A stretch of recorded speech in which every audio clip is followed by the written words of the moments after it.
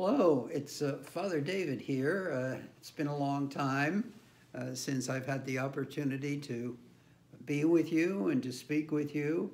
And so this is a privilege for me, and I'm grateful for this opportunity.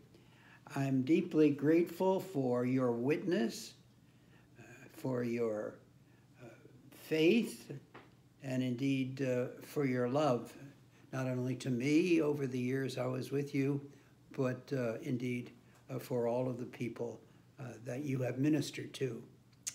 Let me reminisce a bit. The year was 1985. There I was, an administrator in the Franciscan province of the Most Holy Name in New York City.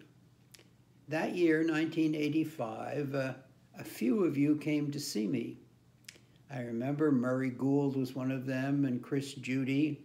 They asked me, as the personnel director of the Friars, if we, the Friars of Holy Name Province, would be willing to come and minister in your parish, the parish of St. Francis of Assisi. I said, well, I don't know. We have a personnel problem here, but I'll talk it over with our provincial, and so I did. And a few months later, two of us friars visited the parish. We wanted to be vetted by you. And I remember a beautiful moment being interviewed by Mary Morsh and Mary Lynn Cause.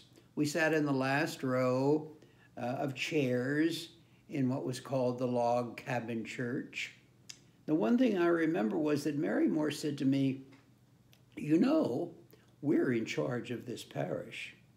Wow, I thought, that's the kind of ministry we friars would want to be a part of. Things worked out for us. We had in those days, we had a wonderful bishop, Bishop Joe Gossman. He was a Vatican II bishop and a down-to-earth man, and he was the one who approved our coming to assume the ministry, the leadership ministry, in the parish. When I visited him once, I said, well, pleased to meet you, Your Excellency. And he said to me, call me Joe. That's my baptismal name, and that's how I want to be called. And I thought to myself, boy, well, we can work with this guy. And so it happened. Two of us were assigned to the parish, Bob Hudak and myself. And I remember our first parish-wide meeting. I wrote on the blackboard, what does the city need and how can we help? That means we do not exist for ourselves alone. If we hear the cry of the city, if we are people for others, then God will bless us and make us flourish. And so it happened.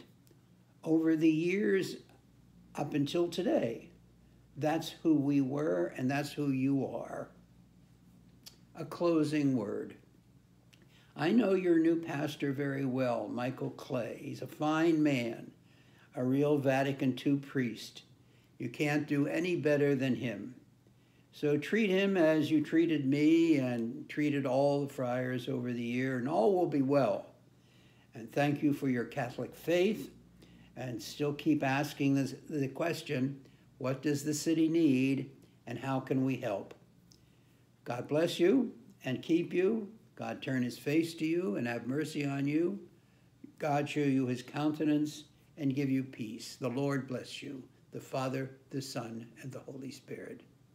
Goodbye now. Let us pray for one another.